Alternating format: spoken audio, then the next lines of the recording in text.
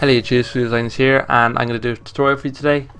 So I'm going to teach you the basic stages of modeling, like the first part you want to need to know. So on the screen here you see this logo which I made for someone. I'm going to show you like how to do the vectors and nice like pointy things, which is really easy to do.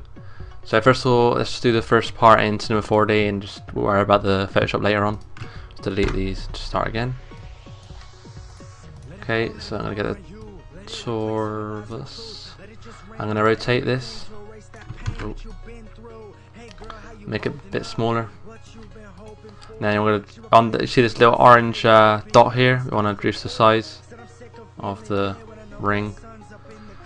So before we do anything else, I am going to make the middle section. So get a sphere, make it to the size of the ring.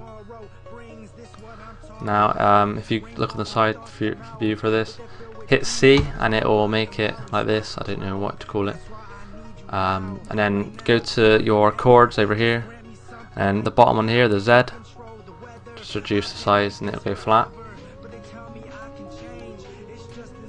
Okay, so now we got that. We want to make the little matrix style things. So on your torus you might want to make the, let's do that. What we want to do is go over here to your selections, which you can do different style collection. You can do the points and all that. Want to go down to the bottom one here, the square, orange square on the top. You want to go hit on this little selection here, ball thing, and then you can like individually select the different ones you want to alternate and change. So I'm going to do a loop selection for this. So go to select, loop selection, and it will select different loops.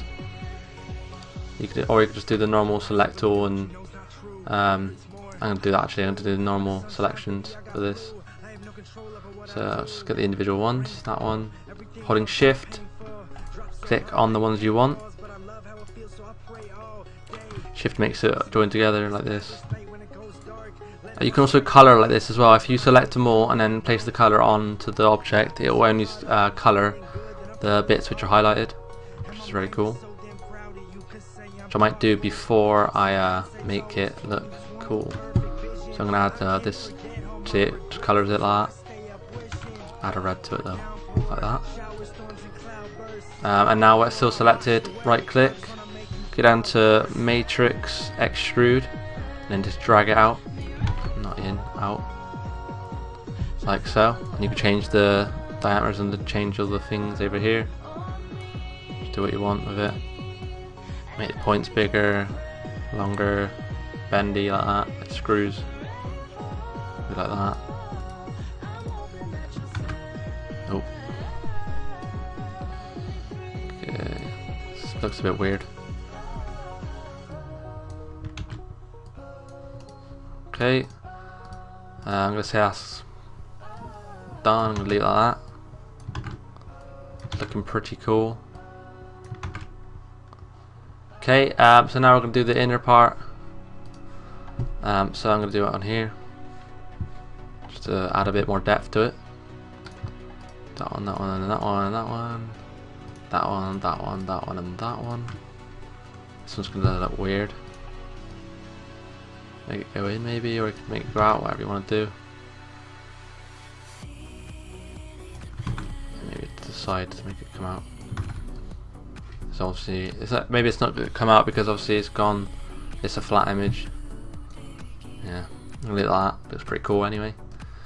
So I'm going to add a color to these. So the outer ring, I'm just going to add this one here. This will pack up in the description with this, all these files, which well, when it's finished I'll give it to you. I'm going to add the red to the intersection. So look what that looks like.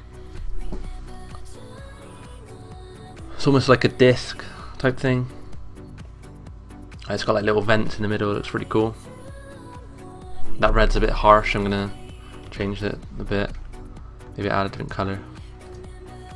See what that looks like. Looks really cool. Okay, so now it's the Photoshop part. When making your logo, make sure that the image size of the document is really high, so like 3000, something like that. So I've got it here, and I'm going to make a random logo. What logo should we do?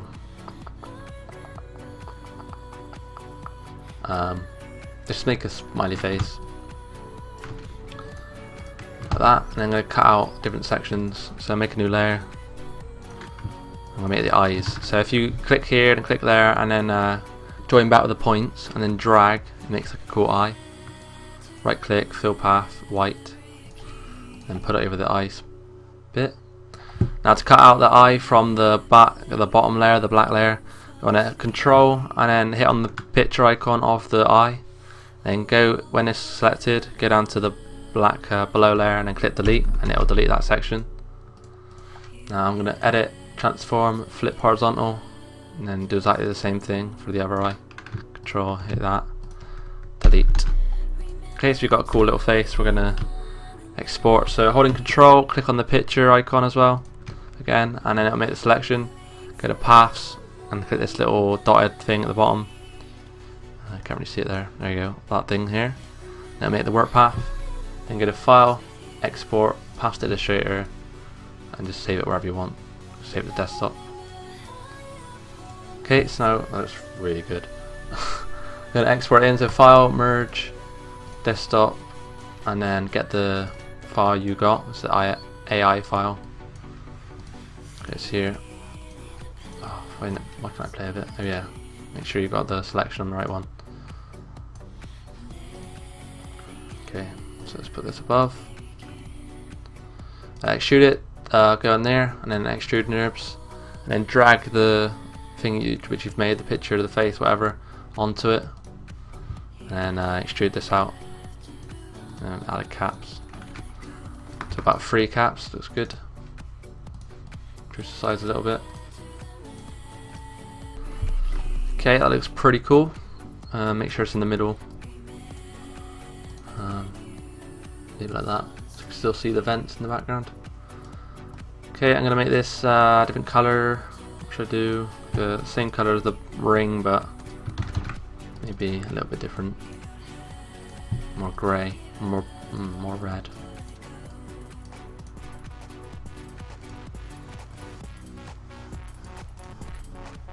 Okay, let's see what that looks like. Cubic.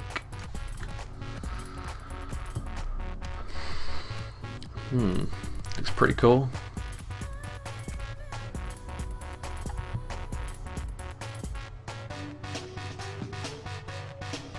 So let's make some spikes on this, make it a little bit more coolio.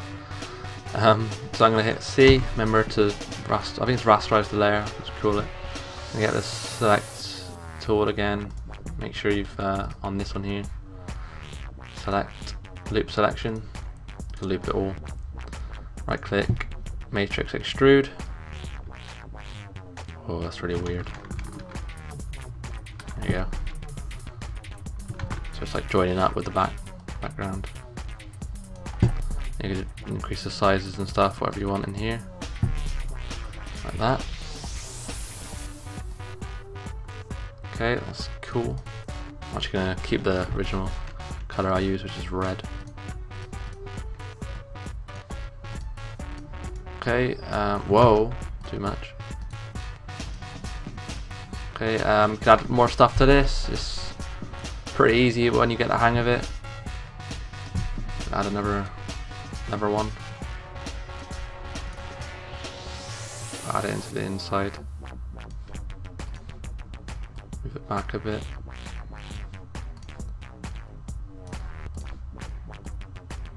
Control C. Add that to it. Cubic. Okay, and let's just try and do something else to it as well. Maybe a loop selection would do. Yeah. Select loop selection again. Okay, selected. You can do other stuff. You can do like the bevel, extrude, stuff like that. I'm just gonna keep it with matrix because it's just so cool. Things going out. Make a little indent. Okay, cool. Add another red to this, just to give it some the same as the logo on the face. Okay, now let's have a look at what that looks like. I'm gonna pause it and then make it render. Okay, so there it is, fully rendered. Looks pretty cool. The eyes look a bit weird, and maybe the logo needs improvement. But yeah, it's the basic idea to how to model in Cinema 4D and export in from Photoshop.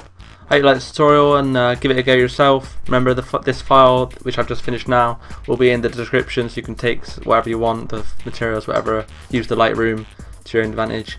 So yeah, basically give it a like and comment please guys, and I'll speak to you next time. Peace.